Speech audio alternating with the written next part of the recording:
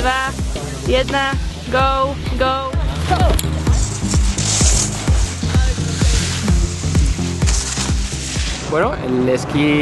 Skiing for visually impaired athletes is not a lot different to normal skiing. The only difference is that we have a guide. In my case, that's Miguel.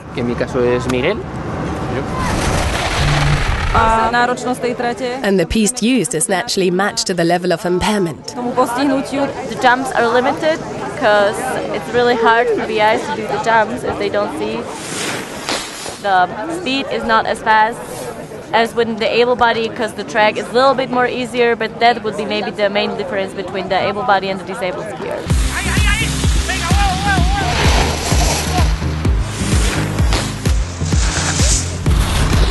In our sport, we go to different places where the snow's different, the terrain's different, so that's what makes our sport difficult. And in visually impaired, there's a B1 who is completely blind. There's a B2 that is semi-impaired, and B3 only has a little impairment.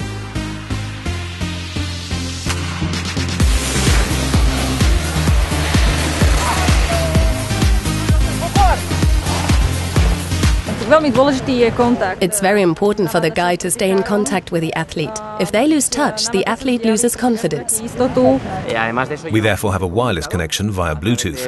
Hola, hola, hola. ¿Se oye bien? Perfecto.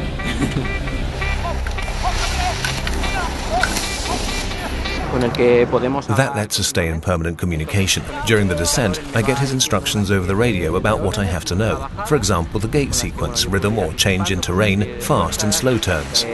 Diferencias en el terreno, zonas más rápidas, curvas más cerradas.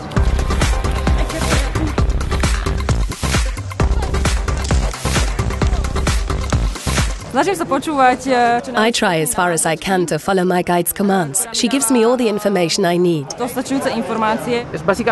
What I discuss with him relates only to the gap between us, and what he says to me relates only to the line of descent. And I really talk a lot.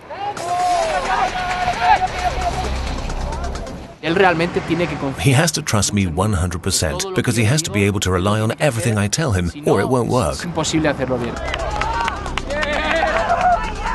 The gap between athlete and guide is stipulated in the rules. During the descent, we mustn't be more than 1 gate apart, otherwise you get disqualified. In the slalom disciplines, it's not more than 2 gates, and if the athlete has a fall, the guide is not allowed to help them.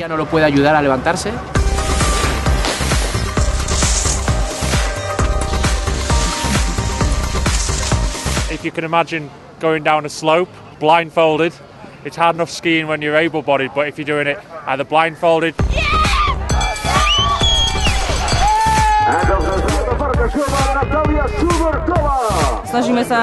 So we try to do as much training as possible.